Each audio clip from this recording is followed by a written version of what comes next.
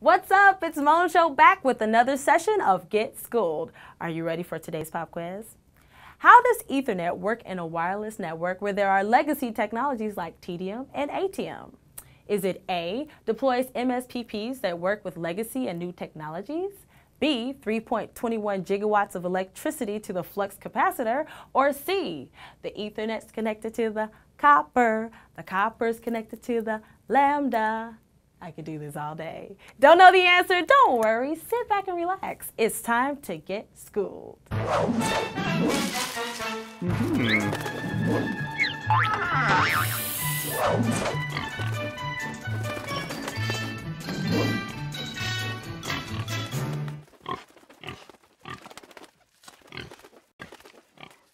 Hello, I'm Ted Meister with Tellabs. I'm here with Bryan Tan from our Singapore office, and we're here today in the luxurious Tellabs lounge to talk about opportunities and challenges in global wireless markets. Bryan, welcome.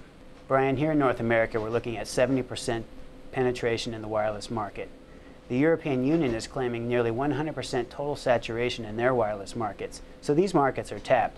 However, around the world, there's incredible growth potential. Can you talk a little bit about what you're seeing in your region? The APAC region is seeing tremendous growth in the wireless space. That's driven primarily by the developing countries, India, China, as well as Indonesia.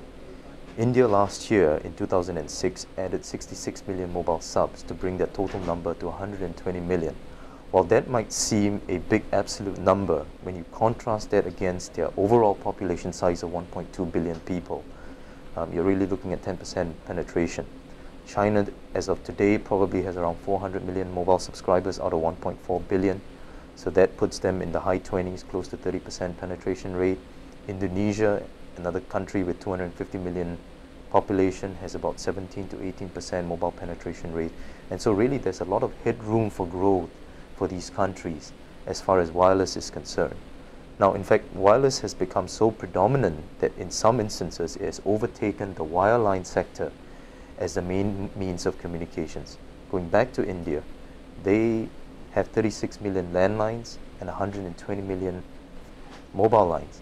And so you're really looking at a ratio of 1 to 4 skewed in favor of mobile and will increase as the years go by. The common denominator across all these developing countries is that the key criteria for success is really the competitiveness of the mobile subscription or the mobile plan. To give you an extreme example, India, for example, you can make a call anywhere within India for 1 rupee a minute. That's equivalent to making a call from New York to San Francisco for 2 cents a minute. And on top of that, you get to receive incoming calls for free for a lifetime if you sign up to that operator. So it's tremendous plans at very, very, very cheap rates, and that in turn put pressure on the operators to offer cheap service, but at the same time offer to cost optimize all their operations and capex. So we're talking on the order of billions of potential subscribers, which is great. However, there are some challenges in these markets. To deploy traditional T1, E1 based transport and backhaul is rather expensive. The costs are going down, but to deploy 3G services is going to be pretty demanding. Right, so we need to put in the E1 and T1 backhaul in the context of their overall spend. So backhaul typically accounts for 20 to 25% of the mobile operator's operating costs. And as 3G comes along, the backhaul cost hits an inflection point, because in 2G, 1 or 2 E1s would suffice. Now for 3G and HSDPA, you are looking at potentially 3, 4, or even 5 E1s per cell site to give you 10 megabits download to that cell site. And so the operators need to break the linear cost curve of keep renting more and more E1s. So the T1, E1 model is not sustainable and it's not scalable for 3G. There are no economies of scale. Correct. So as the industry moves to deploy more 3G services, what are some of the challenges that operators face? Well, the biggest challenge they face, or one of the biggest challenges they face, is to try to reduce the backhaul costs, which typically constitute about 20 to 25% of their operational costs, which is a significant percentage of the overall cost. There are alternative technologies available if they want to continue on the leasing model, i.e. they continue to lease capacity from the fixed line carrier to backhaul the traffic from the cell site to the cell site controller. And really the alternative technologies are Ethernet and DSL. And so these are very price attractive technologies when compared to T1, E1. To give you an example, the average price of a 10 meg Ethernet across the board, and that's a generalized number, is that a 10 meg Ethernet would cost 3.5 times as much as 5 E1s would cost, which will give you an equivalent bandwidth. But what really the Ethernet does, or the DSL does, is to give a more effective cost per bit performance that would reduce their operating costs. So that's one model where they continue to lease capacity. The other model, if they have the facility and the resources and in place, i.e. fiber to hub sites, then they can actually build their own infrastructure rather than lease it. And that's where MSPP technology comes in very helpful. And the MSPP technology allows them to build once and use many times. It allows them to take in the existing 2G transmission. It allows them to cater to the high-speed Ethernet transmission that HSDPA brings along, and or when HSUPA comes along, it allows also HSUPA to go onto the same platform.